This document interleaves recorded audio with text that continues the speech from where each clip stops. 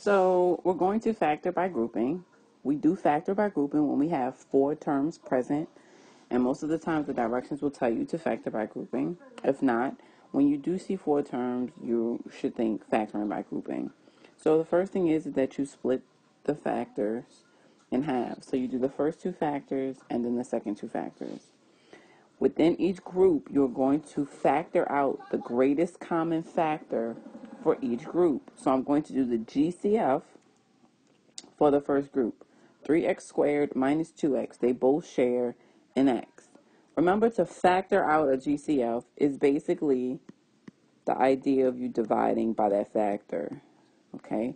Because what you're saying is, I'm pulling out an x, which they have in common. What would be left when I factor out that x, when I pull out that x? 3x minus 2. Then in the second group, we have a 12x minus an 8. So when you do the second group, you need to make sure whatever the sign is for that first term, that's going to be the sign of your GCF. 12x and 8, their GCF is a 4. So it's like we're dividing out a 4. 3x minus 2. When we factor by grouping, you want to make sure your two sets of parentheses match.